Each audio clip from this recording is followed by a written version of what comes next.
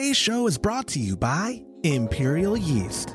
You hear us gushing over Imperial Yeast all the time, and that's because their yeast performs for us in every batch that we brew. Imperial Yeast is adored by commercial breweries and home brewers alike.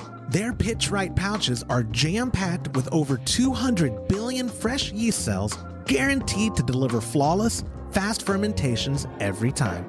Imperial Yeast strains are grown by a team of pro brewers and home brewers who live to help other brewers learn more and ferment better. Join any recipe receiving tier of our Super Duper Homebrew Club and get a free upgrade to premium Imperial Yeast with every recipe kit that ships out to you. Learn more at homebrewhappyhour.com/club and come brew with us.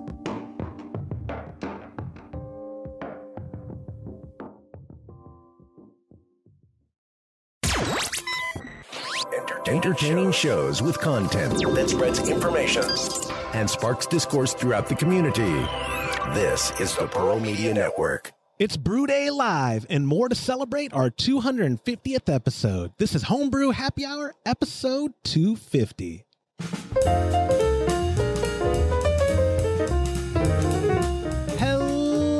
Welcome to the Homebrew Happy Hour. This is the show where we supply the answers to your homebrewing questions and discuss all things related to craft beer. If you have a question you'd like us to discuss on a future episode, go to homebrewhappyhour.com and click on that submit a question link at the top of the page, or now you can call or text them in by using 325-305-6107. I am your host, Joshua Stubing. Today I'm joined by the Director of Operations at cmbecker.com right over there, Mr. James Carlson, as well as the President and Resident Chief Keg Washer of kegconnection.com right below me, Mr. Todd Burns. Gentlemen, it's episode 250.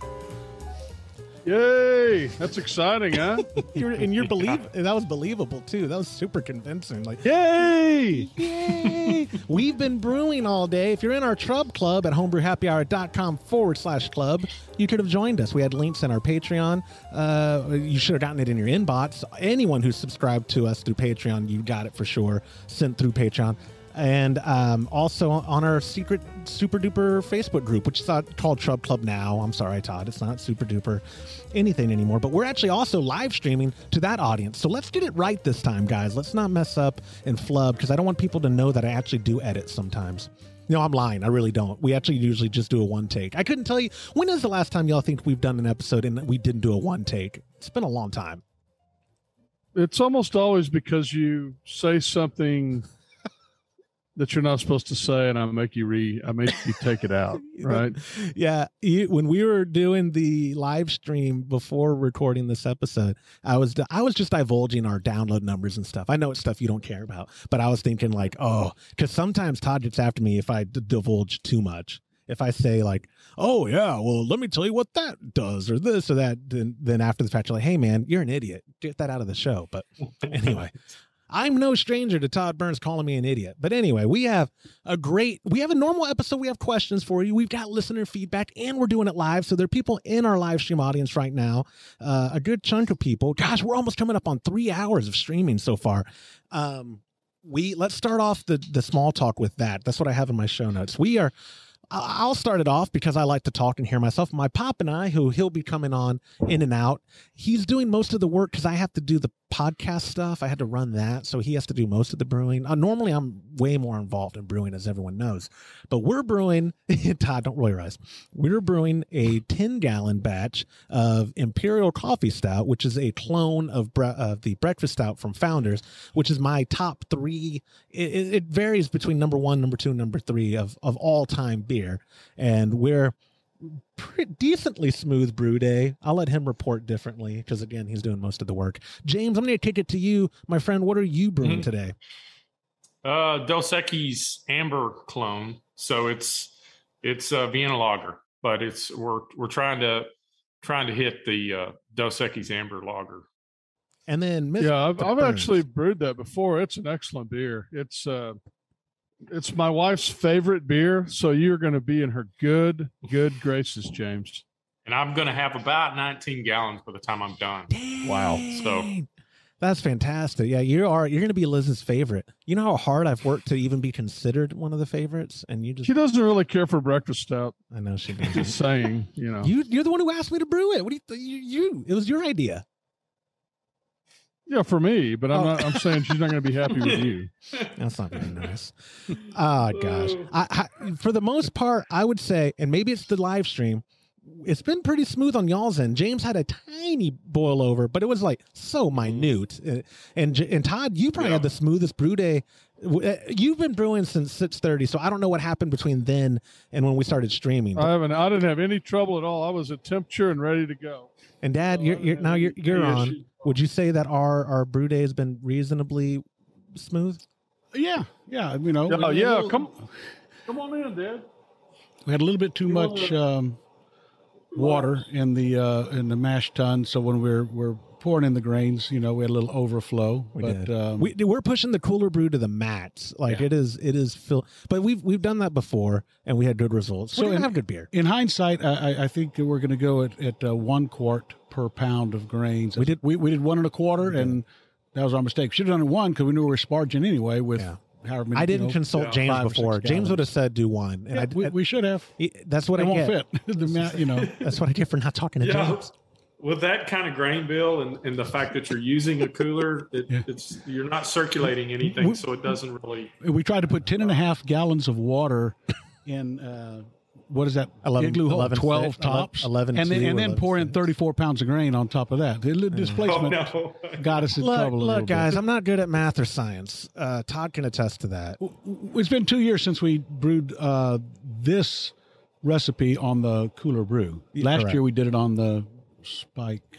The solo, the prototype. Solo, yeah. Before I get into some other stuff, Todd, why don't you introduce your guest? Yeah, come on, Dad. So Josh has his dad on. I have decided to have my dad on as well.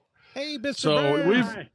we've talked about Dad before, all positive stuff, right? Yes, only good things. Always positive. So I thought that would be fun. So the first time I ever saw homebrewing in my life was with Dad. Dad used to brew his own beer. And what year do you think that was? Oh, gosh. It was maybe middle to early 60s. Wow. Wait a second. I don't think I don't think homebrewing was legal back then. Yeah, I thought they legalized it in 74 and it became legal in Texas in 78.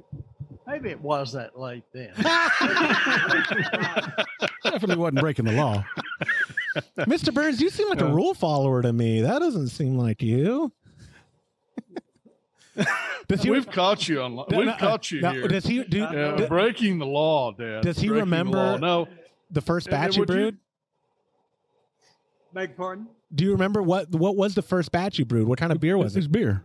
It was beer. You know, they had Blue Ribbon malt, and they had it in a can, and it was had sugar in it, and it was in the grocery store. So whatever came out from that, you didn't add anything else, I don't think. Yeah, it was just Blue Ribbon malt. The first time I ever brewed, it was just in a can. You know, we've brewed from cans before, doing experiments in the company too, but this was just something you bought in the grocery store, and then I think you just used bread yeast, didn't you? Yes. No, I think there actually was brewer's yeast. A brewer's yeast, okay. Just a generic brewer's yeast. Yes. And would you say it was a spectacular beer, or?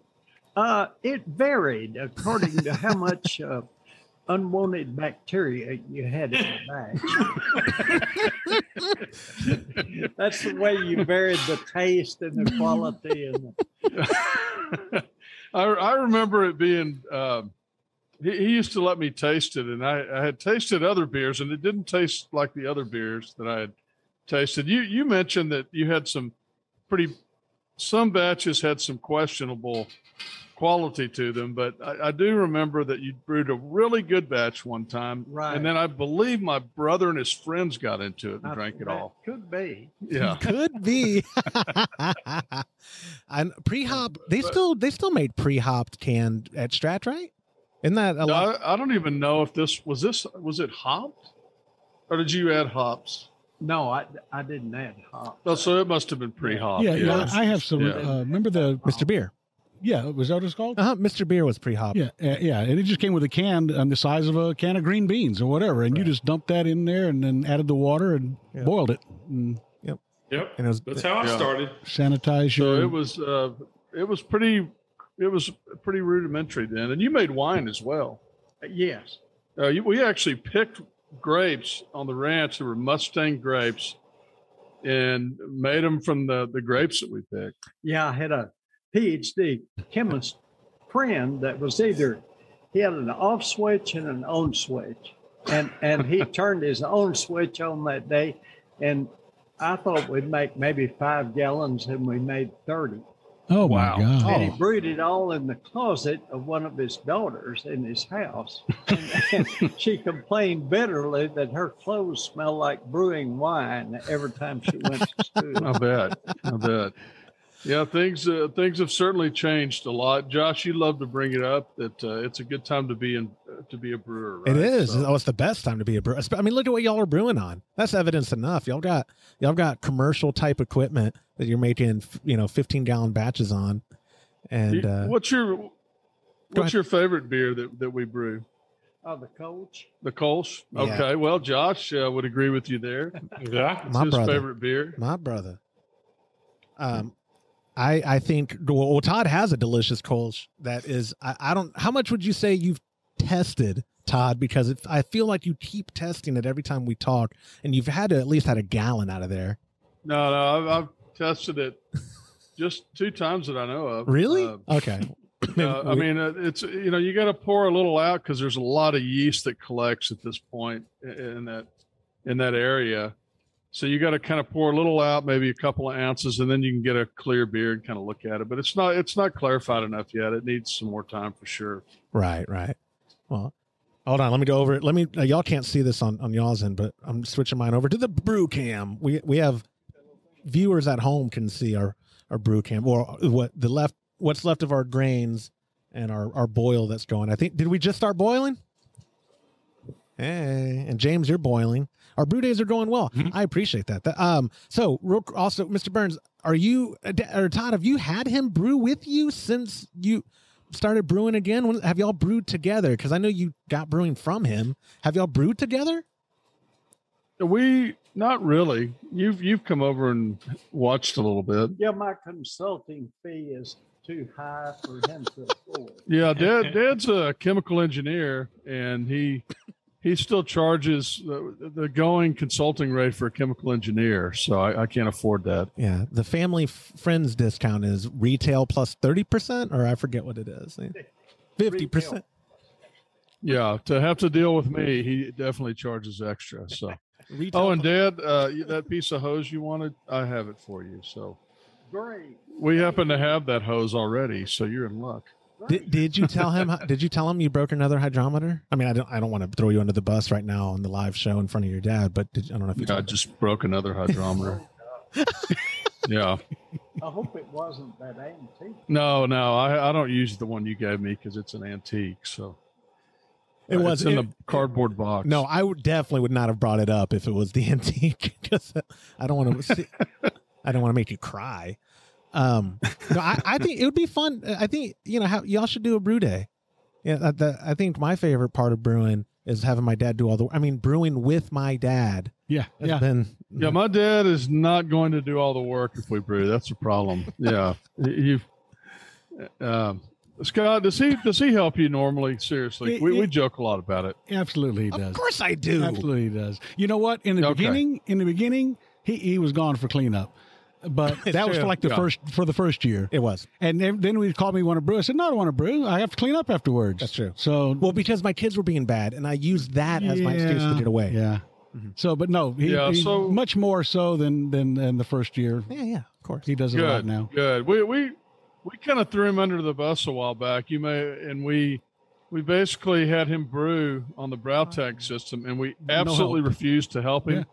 Yeah. And the hardest part of all was to keep James from helping him, because James really wants to help at all times. But you got mad at James when he was trying to help me from scalding my hand. You were like, no, don't let him learn. Shut up. It's part of the scalding is part of of the process. You know, you have to learn. James was gritting his teeth, telling me, "Todd, I think he's burning himself." I did. He was holding his hand under the scalding water, looking at it like that really hurts, you know. And James, I think James was thinking about pulling it out of the scalding water at some point. He was, my hands are so arthritic from judo, and they're just calloused over that I just didn't feel it. It's wild. My extremities are just numb. It's probably not a good thing. I should go see someone about it. But anyway, Mr. Burns, I'm happy to see you on there. Are you? I know he said the Kolsch or whatever. Have you had my breakfast stout yet? Or I don't know if you're looking forward to the breakfast stout. I don't know if you even drink the breakfast stout. Yeah, you probably had it. We had it on tap like 2 years ago. It's a real dark, flavorful beer. You'll like it. Dad loves beers like that, but he doesn't want a lot of it. You know, like anybody, I guess. Anybody, he likes to have maybe a 8-ounce glass of it, and then maybe switch over to something lighter. That's how we are over here. I mean, that's why we still have a gallon and a half left of last year's batch. I don't know. Not even. No, we have half a gallon, but just 8 ounces is perfect pour. Enjoy it. You know, have some of a cigar with it, and then move on to another style. We like that a lot. Scott, what is your favorite beer? I don't even know. Lone Star. Yeah, I wasn't going to say that because I knew y'all make fun of me. It's like drinking water in the summer. You know, Lone Star. It really is. You can drink. You know, it's kind of like drinking water. But or Kolsch. Miller High Life. I like a Miller High Life. He likes Shiner Bock. I like Shiner Bock. But a lot of the beers that Josh brings over and turns me on to are good. My neighbor, or not my neighbor, a good friend came by a couple weeks ago, brought some Yingling, and I hadn't had Yingling. I don't know if ever. I think I had once. But that's a very good malty Pilsner. Yeah, it was good. Lager, pardon me. Yeah, it is. Dad had a Yingling last night, right? Yeah. So when he came over. I never drank IPA until, I take that back. I had several IPAs, and I hated them. I was like James. I couldn't stand them at all. The first IPA that we brewed, I loved. And probably because I brewed it and it came out tasting really good. And now with IPA, I have to have a cigar. I cannot drink an IPA. He likes IPAs with cigars. I'm an ex-smoker, cigarette smoker. I quit 20 years ago. But cigarettes. Yeah. And I smoke a cigar occasionally. But, with a breakfast stout. I really like a cigar with a breakfast stout. I like a cigar with an IPA. If I'm drinking my Lone Star, I don't have to have any. I can drink. It's like drinking water. Yeah, but you could say he likes the cigar with beer. I mean, that's true. At the end of the day, it's just an enjoyable activity. Yeah, to drink beer. But I can't drink a heavy IPA without a beer. Hey, before I forget this, Mark in the chat, because I did tell the people we are live streaming. James, he's asking on your system: are you boiling off at all, or are you going to have your kettle filled to the max? I'm gonna have to add because I'm gonna. My efficiency went way up. So I'm gonna actually add at the end of the boil, because right now I'm at 17 and a half gallons. I'm going to try to get about 19 out of the batch. I have more than enough room in the fermenter for it. Dang. Yeah, that's exactly what I did. I don't know if y'all noticed when I was, because everybody was kind of talking, but I actually collected RO water and put it in and added when I was right at the end, or actually when I was done with the boil. I sanitized the vessel I was using and did that. And it seems, I've done that quite a bit. It seems like it works really well. I've never had any problems with an infection or anything like that. Yeah. And you didn't have to, this brew day today, you didn't have to adjust anything, did you? Like you didn't have to add water or boil down or anything. You hit your numbers pretty good. No, that's what I just said.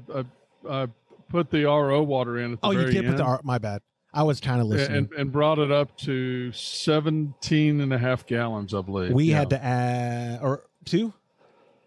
Or 1.5? From the mash, we added 2 gallons after after sparging. Yeah, after sparging. But I planned on doing that from the very beginning, because my kettle was so full that I got down to the point where I didn't have a lot of sugar left. And I was at 18 gallons, and I said, well, I checked it to see what the sugar level was on what was still coming out. Sure. And I said, I'm just going to cut it off and add water because I'm already higher than I need to be. So it worked well. I think I do that a lot of times. It just depends on kind of what the sugar level is of what I'm still getting out as I'm going. So right. And James working over there. We have started boiling, right? You said? Oh yeah, we started boiling the timer 15 minutes ago. So okay, that's what I marked down on my timer. So tell me this, Todd. Frequently, I don't think it's going to happen this time, but after boil is done, we don't have enough, and we've added ice cold water. I mean, it's bottled water, but I've kept in a fridge, and we've added that straight to the. We don't do it every time, but you're talking about doing the chilling process. To help cool down, but also because we were short on volume. Like I said, we, like out of this, we want to get, we're trying to get, 2 5-gallon things. So the start of our boil was 13. Mm-hmm. We're trying to get 5.5 per keg, or 5 1/4 because the trub. So per fermenter, we want 5 1/4 gallons. We started our boil at 13, needing 11 and a half. 11 and a half, yeah. So I showed Todd. I gave you all the numbers last night, Todd. You said I think that's fine. I mean, I do it. Like I said, I do it frequently. I think using cold water helps you bring your temperature down. The only reason I didn't use cold water is I didn't have the foresight to do that. What I should have done is taken 2 or 3 or 4 gallons or whatever I needed and put it in the fridge overnight and then put it in and help cool down a little faster than what I did. Proper planning prevents poor performance. Poor performance. Thank you, Dad. That's an original saying from my father. I have heard it a million times, and now Josh gets to hear it all the time. That's great. That's right. That's right. Thank you, Mr. Burns. And you thought he wasn't listening all those years, right? Yeah, see? Yeah. Gotcha. Yeah. All right. We do have a show. I'm going to start it off. We have feedback from our buddy Troy. Make sure y'all can hear it. He left it at our hotline at 325-305-6107. And Troy said, oh, no, pardon me. This isn't from Troy. Hey, guys. I have a quick listener feedback regarding a couple of episodes ago about hops getting stuck in the disconnects. So I ran into the same issue myself, a couple of the brews, and what one way that I figured out to work best is when I rack the beer into the keg, I siphon out of the carboy and I add a hot bag to either the bottom side going into the carboy or the tube on the siphon. And that seems to help catch any residue or hop particles that and prevent it from going inside the keg.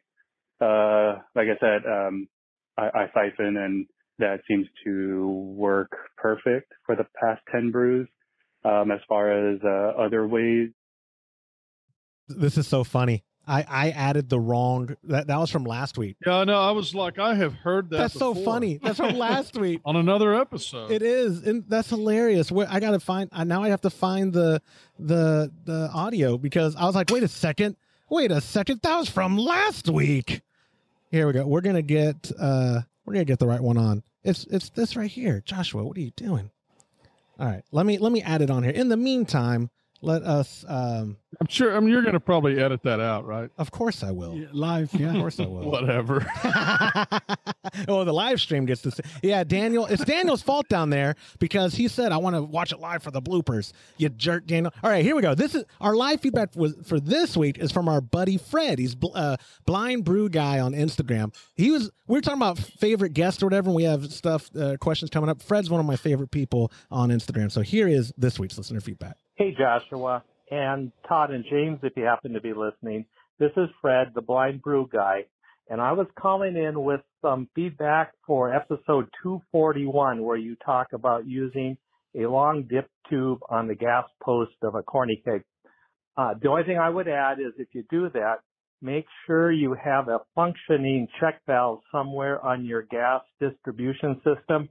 Otherwise, if your CO2 tank runs dry, you could feed beer back through the dip tube, through the gas line, into your regulator, and into the CO2 tank.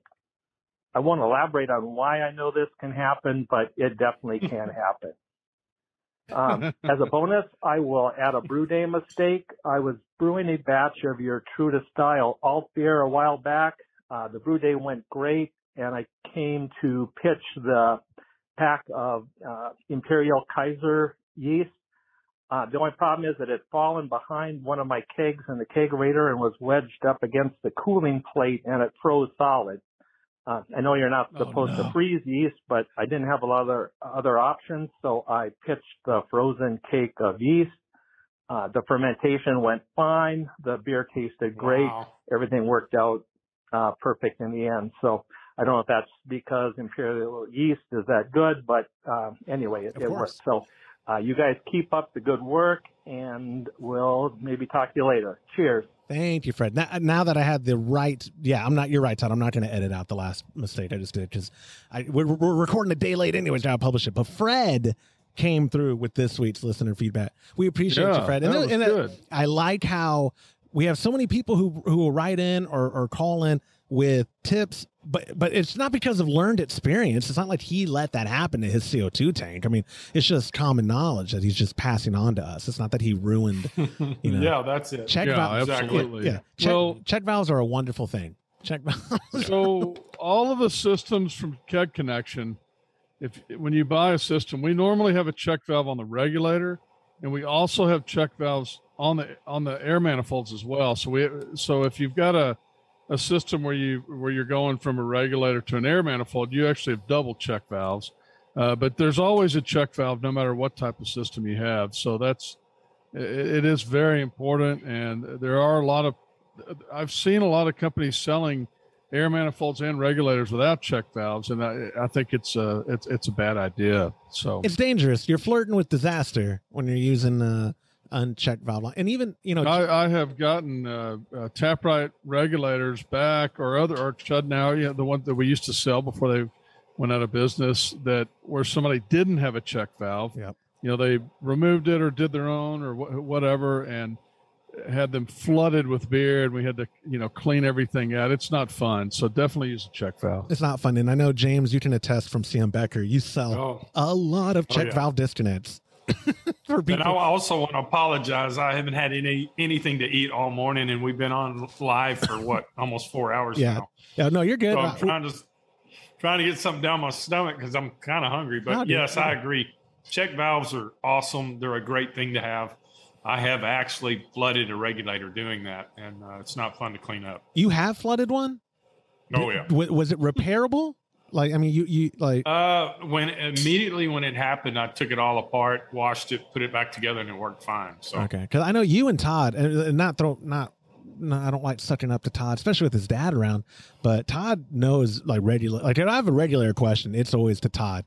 I remember, Todd, you do more stringent testing than the manufacturers were doing at one point, and you were sending them like your tips on video. He's so obnoxious. He had his camera. He goes, "Okay, what I'm gonna do here that you should be doing," and like showing them tips to send to them.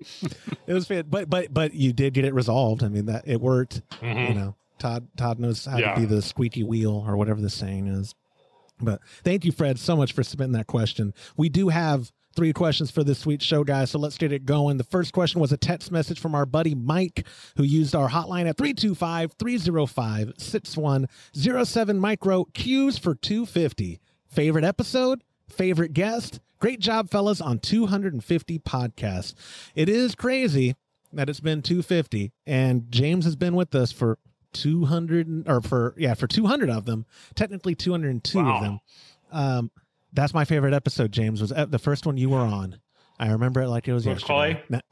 I do, yeah, Clay, if you're still in the chat. We did have fun that time because we got pretty toasted, and we're trying a bunch of different beers in the old front entry of the office. I actually did have a great time on that episode, but I think my favorite his first question was favorite episode. Goes line in line. We talked about it on the live stream for the Trub Club earlier. Every episode we have Horst Dornbush on is going to be my favorite episode. I do believe the guy is such a wealth of knowledge, and he's really fun to talk to, especially when he knows he's not being recorded. He becomes even more fun. James, I'll let you eat. Todd, you answer. Horst. No, go ahead. I think Horst was a great episode, and no disrespect, but where you had to shave your beard on the episode is probably Forgot my about that. favorite. That was episode 100, I think. You did that online. Yeah. I did. I You shaved lost it a live. bet. What was the bet? I don't remember, but I lost it. I remember that. And yeah, and you I had to shaved shave your on beard. the. I've Yeah. never even seen you with that. I don't beard. think I Didn't saw it that scare your episode. child? It did. It scared my youngest at the time, which was Esther. Yeah, it scared her. No, it couldn't have been Esther. Because episode 100 couldn't have been more than 4 years ago. So Beats me. yeah. It might have been. No, it was probably young Hannah. But yeah, I definitely scared my children. My wife didn't like it, which is funny because she always gripes about the beard. And then when the beard's gone, I'm starting to think women just gripe. Or my wife, pardon me. Sorry. Sometimes I overgeneralize. But yeah, Clay's in the chat, James. He says, remind me to bring Todd more sour beers. I remember you bringing one that night, and it was god awful. And I remember... I think that was the first time I've ever had one. Well, I think I humored you. I was like, oh, that's not the worst I've ever had. And I mean, that's probably true, but it was still terrible. It was still a bad beer. James, what about you for favorite episode or favorite guest or all of the above? Well, we had talked about this earlier, and I was talking about Horst, and that was a good episode. But I actually forgot about the very first one we did with Clay and I. I'm thinking I'm going to change my opinion and say that was the most fun. Because we got to taste beers I'd never had before. Clay and I were pretty active in brewing at that time. He still lived in Comanche, so we spent a lot of time together and got to kind of meet you, and that was probably my favorite episode. It was fun. And do y'all remember, I actually did edit this out. We remember when two people who worked at the company at the time, I don't know what they were doing there. I think maybe they knew we were recording, but they came in like they just barged in and they had dates. I think they just walked right in. I think they were just trying to show off that they had dates. Was this audio only, or was it was audio? It was the days of audio only, Okay. and I'm pretty sure I edited that part out because they just walked in like, "Hey, what are y'all doing in here?" I'm like, "We're recording, you jerks. What are y'all doing?" "Oh, just have some dates on our." Like, "Oh, okay. You paid these ladies? That's not cool." But yeah, that was a really fun episode. I think any of the live streams we do are also some of my favorite, just because of how much fun. Usually we do live streams all in person. I like this one because I like how much beer we're yielding. So doing it remotely is working out for us, specifically for the party. I think. Oh, y'all brewed 10 gallons, right? Smell it. Sorry. Yes. Yeah. We're brewing 10. That's correct. Okay. I still think I was going to say 45. I still think we're going to get 45 gallons because we made up for what you were lacking here. We brewed 3.5 batch. We brewed 3.5 batches if you do a 5 gallon batch. We got to get a Brautag over here because he still thinks we're going to get he wants to do a good brew day on the solo prototype. I'm going to. No, we're not. I'm going to. No, we're not. I've got to buy a pump, and I'm going to. No, we're not. Is your neighbor? Maybe I think what you should do to get a good brew on the solo is maybe eliminate the weak link in the system. I'm thinking I'll probably have to do it by myself, Todd. I not in reference to what you're saying at all, but I wasn't listening. What are you referring to? That's not very nice at all. I think to wrap up this first question, because we're doing this episode not to just ride me.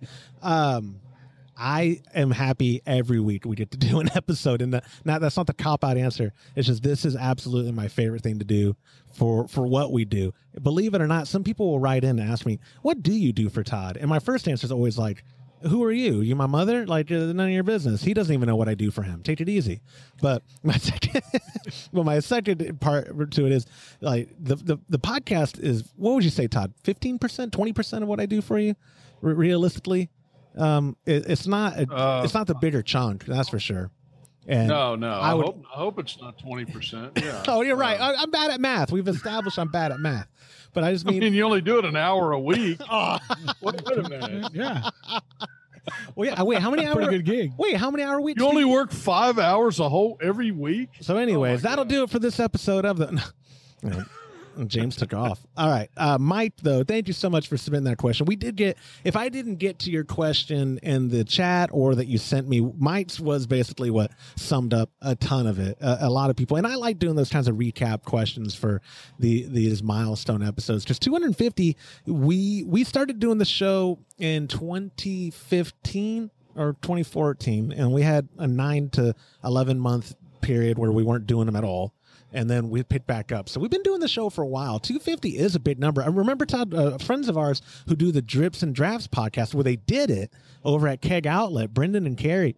Recently, didn't they hit you up like, dude, you've done, it was like at the time, 245 episodes? Are you serious? Like, it's not common. Yeah. But anyway, so moving on, this next question doesn't need James, but he might have headphones on and he can hear us when he gets back.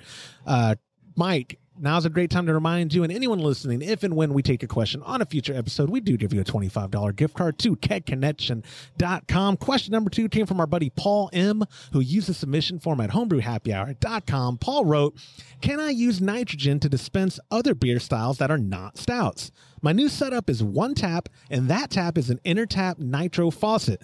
If I want to tap a different style of beer keg, do I need to use CO2 and a different tap too? Cool show. I just found it. Yeah, we know you just found it because you're not using a CM Becker V3N. Todd. Yeah. Oh, there you're back, James. What would you say? Oh, I had to get your hops. No worries. You poured in our hops, right? The 60 minutes. Yeah. Okay. But I'm about to go and grind coffee grounds. They have to go for in the flame out? even though it's still I'll say we got 30 minutes. Yeah. What would y'all say for using nitrogen for other beers? I'll start by saying Old Speckled Hen, which is an English bitter or an English mild, is my favorite non-stout to drink on nitro. It is so smooth. The cans use, I guess, the same widget that Guinness has or something similar, and they're delicious. Boddington's uses the same thing. And Boddington's Honey Ale is another one I was going to bring up too. UK seems to utilize the nitro for a lot of non-stouts. Todd, would you say he'd be okay dispensing a pale ale or a Kolsch or anything else, or would you say no, you need to have separate systems for each style? Well, no, I mean, if you want to dispense it as a stout, you certainly could. Just use the same process as you're using. I've been to many brew pubs where they have they have the same beer, one on CO2 and one on stout, so you can kind of see the difference in it. And rarely are those a stout. There's some other style of beer. And when you say on stout, they're saying, try this on CO2 and try this on nitro, on nitrogen, and you get one of each and try them side by side. I think it's a lot of fun to do that. Any beer can be served that way, but it will definitely change the taste, and you don't have as much. It still has CO2, but you don't have as much CO2, so less carbonic acid and just a different taste. Well, that's what I'll throw it to you, James. As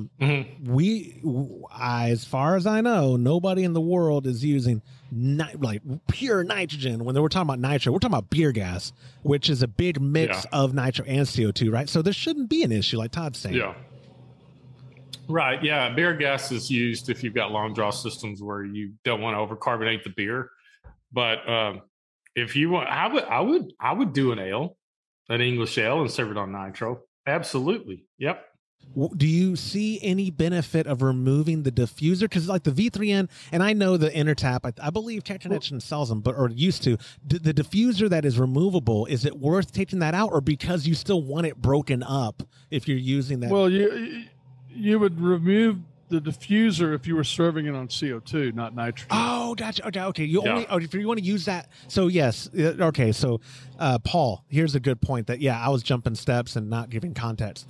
You can use that V3N for all your stouts or anything you're dispensing with nitrogen, and you could use it as well if you ever switch to CO2 to be your dispensing gas, and you would just remove that diffuser, and boom, now you've got a functioning faucet with that isn't going to be. Yeah, it's just a standard faucet at that point. It's really no different. The diffuser is the only thing that makes it different.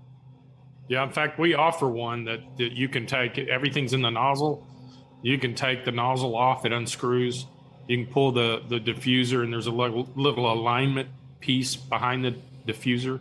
You pop those out, and it works like a regular Ford ceiling faucet. It's pretty cool. Yeah, absolutely. And obviously I'm pushing the V3N with some bias. We do have Mr. Carlson, the the director of operations at cmbector.com on the show. But it really is. I love the versatility of the faucet, but also the animated video we did, I think, is my favorite part of that faucet. But yeah, Paul, cool, to wrap up your question, Paul, you can use your current system exactly how it is, and let us know. Write in, since you're new to the show and you've already got a $25 gift card. Write in and let us know what style you did and how it turned out, because I think you'll be pleasantly surprised with how nitro will enhance or what it changes. To me, it's specifically usually mouthfeel, creaminess, but like Todd usually has Old Speckled Hen a quarter of the year, and I usually drink most of it. Sorry, Mr. Burns. I don't think you have any in. I think I just bought some 2 days ago when I was coming back from Dallas. Yeah, buddy. So you're in luck next time you come. But it's not nitrogenated. It's just standard. It's CO2. Yeah. Oh, okay. And the one that I have, I apologize that my brewing assistant is sleeping during the podcast. But look at him over there. My dad, I think, I'm sicking my dad over on the neighbor to go, why are you mowing right now? We're outside. if you're audio only, I apologize. We're outside, and we got the propane you can hear, and like I said, with the neighbors are mowing. But Clay, hey, before we wrap up this question, because it's relevant, Clay in the chat asked, are there any other gases besides CO2 or nitrogen that could be used for beer? And he's saying AR. Is that argon? What is AR? You're the argon. Argon. I mean, yeah, it's an inert gas, is what you. Totally inert gas. And probably helium. Turn the mic on him. The helium, that'd be fun. We should do a helium. Go ahead. No, I've never tried argon. I don't know what it would do. I've used it to push wine before, because it doesn't impart any flavor at all. It's very neutral, and I don't know, but helium. So would you talk funny if you had helium in the beer? Turn the mic on him. Oh, that might, yeah. Depending on how much beer you'd had. Well, also too, isn't helium terribly expensive? It probably is. I think for the amount we'd need, I think it's probably. They fill balloons with it, so it's not that expensive. Oh, good point. You're right, and it's also, correct me if I always heard helium is a gas that we have a finite amount of. Like when we're out of helium, we're out of helium. There is no like regenerating helium. Is that true, or is that some pseudoscience from Alex Jones? Because I listen to InfoWars too much, which I don't. I'm just joking, Mom. It's mostly true. Okay, story of my life. That's the name of my memoir, Mr. Burns. Mostly true. That's I live in that great. Yeah, if I remember you actually talking about that before, where you're like, I can't believe they fill balloons with helium because it's so limited. Yeah, it's a unique gas. It has unique properties, very low molecular weight and totally inert, and it has much better use, higher uses than filling balloons. Yeah, like beer. We should do a beer with. No, like MRI machines, I believe, right? Didn't helium used in the invention of the MRI? I think. I don't know. Probably to cool it. Oh, cool. Okay. See, look, I make up stuff all the time. We're no strangers to that.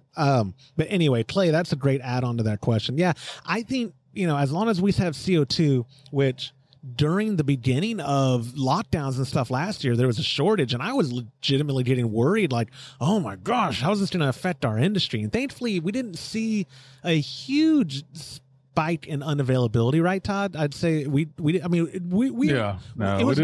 had an issue with other things where we are. Yeah, correct, exactly. So, anyways, Paul, thank you so much for submitting the question. I've got one last question before we then have some wrapping up stuff. And this one is the voicemail from Troy. That this one really cracks me up because you gave us a printout of the question. Yeah. And I can't understand it at all from the printout. Google must have translated. I told you, Google translation or Google transcript from voicemails is garbage. You'd think that they'd get better because they're always listening to us. Like I could tell the Google right now something, and I'll get advertisements for that for the rest of the week. But anyway, it's hard to tell from the transcript. But when I play it right now, this is from our buddy Troy in Mississippi, leaving us our final question for this week's show. Hey, Joshua, Todd, and James.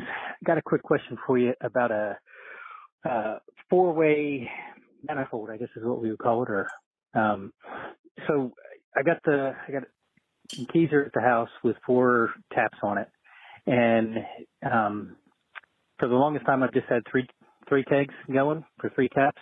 I know it's sacrilegious to say I got a 4-tap keezer and only have 3 taps going, but so I finally got around to kegging the brown ale. Went to hook up the gas to it, and well, nothing.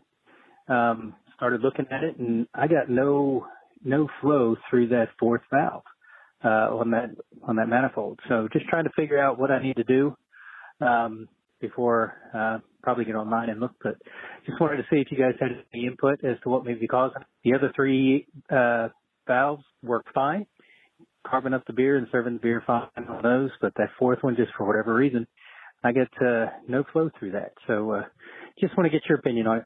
Thanks, guys. Oh, by the way, I don't think I said this. This is Troy over in Mississippi again. All right.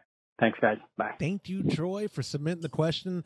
James, do you feel comfortable with me throwing this to Todd? He's usually the manifold man. Yeah, no, absolutely. Todd, what do you think? I would have to get if I was going to guess on this. My first suspicion would be a stuck check valve. Yep. I've seen that before on a valve where the check valve itself is stuck. Sometimes you can turn the pressure up quite a bit and get it to, sometimes when they unstick, they stay unstuck. That may be it. Unstick. So that may be it, but it could, I would always take it off of the disconnect and open it and make sure that it's not flowing otherwise and do some other due diligence. But if it is that and it's stuck and you cannot get it unstuck, you can take the front of it off, and on a lot of them, you can actually take the front off and pull out the mechanism, look at it, put it back together, put it back on. Mm-hmm. I mean, if you bought it from us, call us. We'll send you another valve. It may be a bad valve. We actually test them all. We do. We always turn them on and make sure they're flowing. So what I've had happen before, we had a whole batch of them, 5,000 of them one time that would do this constantly, and we ended up having to rebuild every single one of them by hand. And what it was doing was there was a little ball in there and a spring, and the parts weren't good, and they were flailing around, and then boom, it would stick on that spring and it get wedged and stop. So we actually put what's called a duckbill valve in instead on those to fix them. Both of those systems are using a check valve, both a duckbill valve and a ball and a spring. So anyway, I would just replace it if you can't get it to work from some simple tests. Well, Jimmy in the chat's asking, could it be a backwards check valve? And I thought that too, that sometimes it can be improperly installed, right? In the actual inside the check valve. Well, it's not likely, but yeah, I've actually had that happen as well, but it wouldn't be on the air distributor on those valves coming out, because of the way that check valve is. You can't turn it around and screw it in because it's a male flared on one side. But what I have had happen, this happened very recently actually. Customer had a whole system, very upset. He said, I can't get it to work. There's something wrong with it. And he worked on it. And we were on the phone for quite a while and went back and forth. And I said, look, just box it up, send it to me, and I'll take a look at it. I get a text about 10 minutes later, and he said, I had put a little, not on the air distributor, but in line before it got to the air distributor, I had put a check valve on, and the check valve that I put on, I put on upside down. So the check valve was working fine. It was doing exactly what it was supposed to do. Yeah. It was stopping the flow in air in that direction. So yeah, that could obviously be an issue in some systems, but not necessarily with in a air distributor with one of those valves. And knowing you, James, if it was you and your setup, you'd probably disassemble it and reassemble. I mean, you'd try to resolve it that way, right? Through disassembly and process of elimination. Yeah, I would look at the valve first, like Todd. It's possible it's a check valve. I also have had, over the years, I've had gate valve handles strip in the center, Mm-hmm. and it's actually the handle's moving, but it's not moving the valve in the center. But you can tell because it'll be a lot looser feel, but it's probably a check valve. Yeah. We'll go over there. Sorry, I was trying to show. We got hops adding in. Y'all can't see it on y'all's end, but we've got the boil cam going. And they can see for 15 minutes. So that's on that's on the podcast. We just can't see it. Correct. Yeah.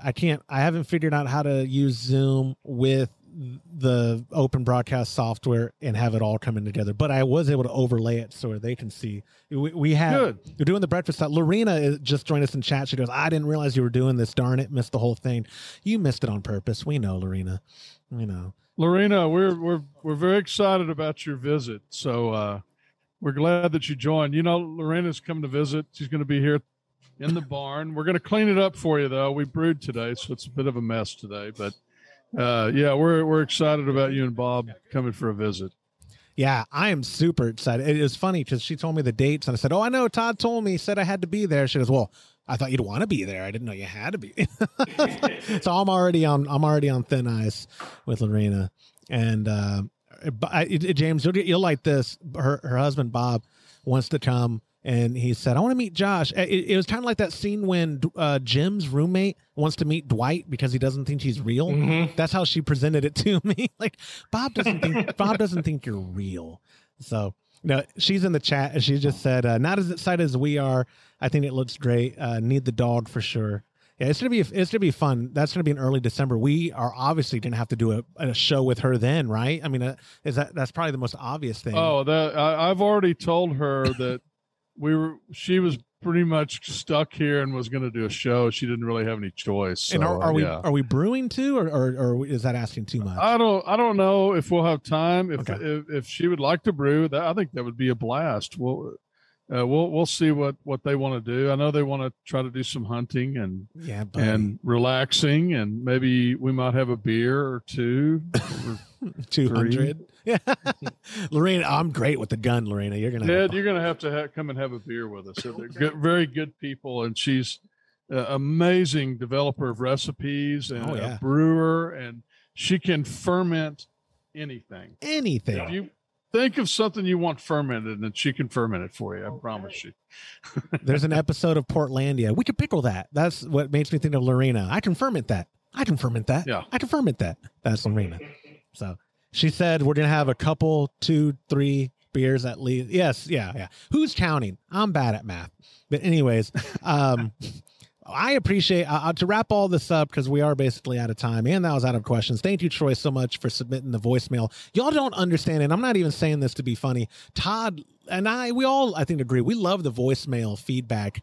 The more that gets submitted, the more likely we're going to take it. I think it's hard for Todd to read without his glasses on. So if we can just hear it, it makes it a lot easier on everybody. But no, I like that kind of. Yeah, I mean, it's really funny because that last question. I started reading it as I mentioned, and it says, "I just had 3 cakes going for free taps. I know it sucks, and the ferry put forward type Keyser." Yeah.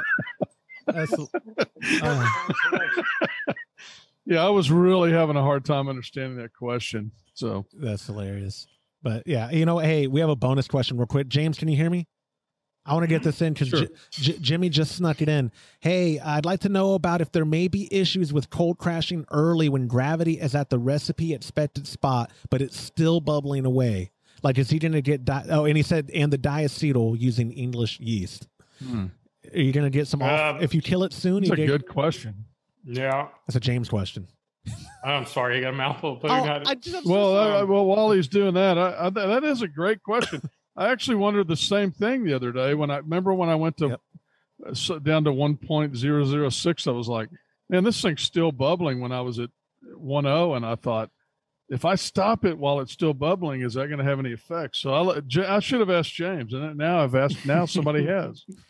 No, I mean, you can kill fermentation with temperature. Absolutely. I have a sneaky suspicion that there's a lot of professional brewers that do that, and then they filter the yeast out. If you're doing a lager or any kind of yeast, go to the manufacturer's website. I know you asked about diacetyl with English yeast. not super familiar with look at the strain and the manufacturer. They'll tell you whether it's producing any diacetyl. Typically don't see that in ale yeast, just lager yeast. Right. So because of James, the nature of the yeast. Right. I would think that if you were doing this at, 70, 68, 70 degrees, and you took it all the way, like I did, took it all the way to 10, that at that point you wouldn't have a problem with diacetyl. I wasn't that worried about it. Yeah, no, not at room temp. It's typically I not don't an think issue so either. Yeah. And we all have some comments too. Matt said there's a chance the bubbling could be the beer off gassing as well. That's possible. It's possible. It depends on how vigorous it is, Yeah. If it's very, very, very slow, that could be possible. But if it's bubbling like Todd's, it was pretty constant, that's yeast activity. So absolutely. Oh, and Steve, just kind of play it by ear. Steve in the chat, thank you. He's joining us from Whit Sundays in Australia. Just got home from work. What did I miss? You missed it all, but thank you for being a part. I was giving Australia a lot of props in our live stream, or the 3 hours ago. I was thanking y'all. We have a very large audience growing in Australia and the UK. It's pretty cool to see an international audience. Todd, I think we need to go do an international. We do. Unfortunately, we lose quite a few listeners in Australia every time you do your Australian accent. But I don't know. Foster's Lager, mates, and kangaroos. And I watch a lot of Disney, and the only one I know is Bruce from Nemo. Is fish are friends, not food. I'm insulting. I'm insulting. Australians. Oh yeah, Steve just gave me the middle finger. My son had a dog named Bruce, and every time I saw him, I went, "Hello, Bruce." Hello, Bruce. Yeah, I'm sorry. Yeah, Steve just texted me a middle finger selfie. My phone's flooded with people from Australia. Gotta go. No, I'm kidding. Now, Australians have been very sweet to us. They've been very. We did a lot of good, positive feedback from down under, and we appreciate all you guys in there. I love Australia. Not just the beer culture, the MMA culture. Australia is growing in popularity, in New Zealand too, but a lot of them train in Australia. There's a lot of good homegrown fighters coming out of Australia. As a fan of combat sports, it's cool to watch. But anyways, Clay just said, don't insult Vegemite. I've never had it, so I can't insult it. It can't be any worse than Nutella. Nutella's not very good. I love Nutella. My daughter loves it. Oh, but anyway, guys, I could digress all day, but I actually do need to edit or get this published and all that. But thank y'all so much, Mr. Burns. Thank you so much for joining us. Pop, thank you as well. It's so great to have a 3-way brew day. We're gonna 40 gallons of beer is what we're gonna end up yielding. James, don't laugh every time I say 3-way. You and Todd are children. There are certain things I can't say. We enjoyed the 3-way with you today, Josh. This is my company today. Oh, look at me. Yeah, absolutely, Mr. Burns. Thank you guys so much. I appreciate it. I'll see y'all next week. And everyone who joined us on the live stream, thank you so much. We hope that we can do 250 more or maybe just 2 at more. I mean, we'll see where the podcast takes us. But thank you so much for y'all's time. I appreciate it. And we will catch y'all next week. No, don't add that. Let me mute channels, and that will do it for this episode of the Homebrew Happy Hour. If you have a question you would like us to discuss on a future episode, go to homebrewhappyhour.com and click on that submit a question link at the top of the page, or now you can call or text them in by using 325-305-6107. Thank you to our show's sponsor, Imperial Yeast. You'll get a free pack of Imperial Yeast with your monthly recipe kits when you join our Trub Club. Go to homebrewhappyhour.com/club to learn more. On behalf of Todd Burns, James Carlson, and the Pearl Media Network, I'm Joshua Stubing. Thank you for listening.